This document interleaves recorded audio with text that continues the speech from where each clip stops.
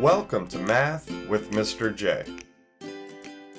In this video, I'm going to cover how to find the mean from a dot plot.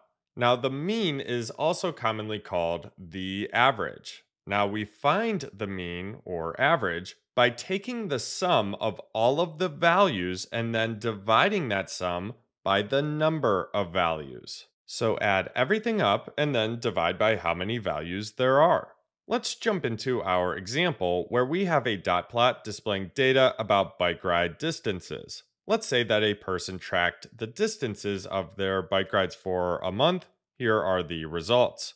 Now, in order to find the mean, we need to add all of the distances and then divide by the number of bike rides there were. So the mean equals, and then we need to find the sum of the values, the distances. So we need to do 3 plus 4 plus 4 plus 5 plus 5 plus 5, so on and so forth. But let's use the dot plot to shorten that addition problem. So what we can do, we have 3 here, then we have 2 4s, which gives us 8. 4 plus 4 gives us 8. Then we have 6 5s, which gives us 30. Then we have 3 6s, that's 18. We don't have any 7s. Then 3 8s gives us 24. Then we have 1 9, which is 9. And then 2 10s is 20. So by using that dot plot, we can add those values instead of each individual value. And again, this shortens the addition problem. So let's do 3 plus 8 plus 30 plus 18 plus 24 plus 9 plus 20. So that will give us the sum of all of our values, all of the distances. Now we need to divide by the number of values. We can figure this out by counting all of the dots. So we have 1, 2, 3, 4, 5, 6, 7, 8, 9, 10, 11, 12, 13, 14, 15, 16, 17, 18. So we need to divide by 18.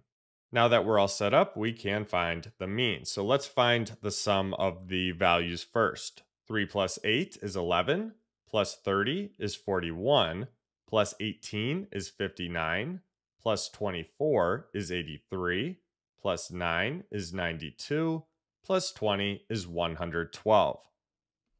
So the mean is going to equal, so we need to do 112, the sum of the values, divided by 18.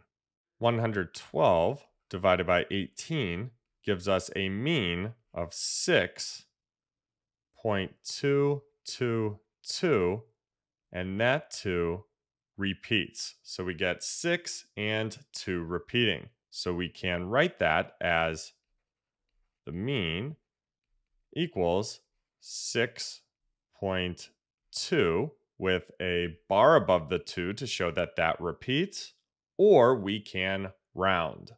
So let's round to both the tenths and hundredths place for a couple of different options here. So if we round to the tenths, well, we have a 2 in the tenths place with a 2 to the right. So let's put that the mean will round to 6 and 2/10 when we round to the tenths place, or let's round to the hundredths place as well. So we have a 2 in the hundredths place with a 2 to the right.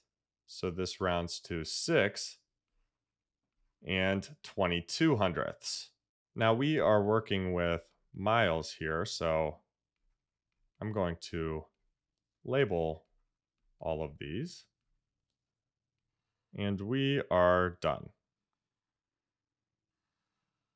So that's the mean of the bike rides, the average of the bike rides. So there you have it. There's how to find the mean from a dot plot. I hope that helped. Thanks so much for watching. Until next time, peace.